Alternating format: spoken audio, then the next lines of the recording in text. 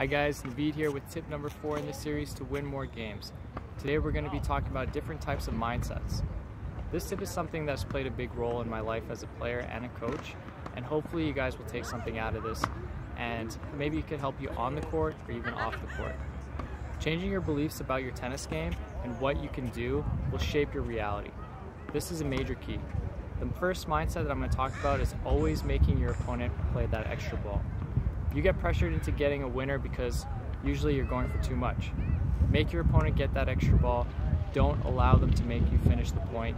You start to build that mental toughness and that pressure with your opponent, and if they don't do a good job, you're going to be waiting there for that extra ball or for them to dump it. It sounds very simple, but you will win extra points in your games. The second mindset is a simple yet powerful one. Just start running for every ball. Telling yourself that you're going to run for every ball, no matter what, will take away that limiting belief that you're too slow or give your opponent that extra pressure needed. And also, just going back to the first mindset that I was talking about, getting them to play that extra ball when it comes to mindsets, that's going to help you quite a bit. To me, my biggest influences came from champions and legendary coaches, such as Kobe Bryant, Dwayne "The Rock" Johnson, and famous tennis coach Nick Bollettieri, who has coached many famous players like Andre Agassi. So when you're faced with obstacles, do you break down or quit, or do you continue on your path to accomplish your goal? From my experience, winners don't make excuses, and champions and winners could be born, or you can even make a champion. But no matter what, no matter who you are, without a team of people that support you, it's almost impossible to become a champion.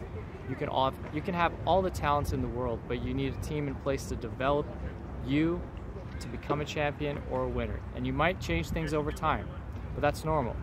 Champions find a way to make it happen, no matter how long it takes, no matter how hard the road gets, they find a way. And it's not that I did it mentality that will get you somewhere. It's the we did it as a team mentality. And that will help you propel you to get to the success that you're looking for. Don't be embarrassed to say you're nervous, but find a way through it, because that's what winners do. No excuses. You're nervous, it's okay. Acceptance is the key. Accept that you're nervous, but then start questioning, why am I nervous? And find the root, and once you figure that out, you know what to do in the situation to push through it.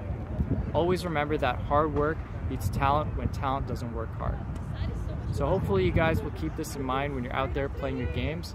Don't forget to give this video a like down below. Thanks for watching, guys.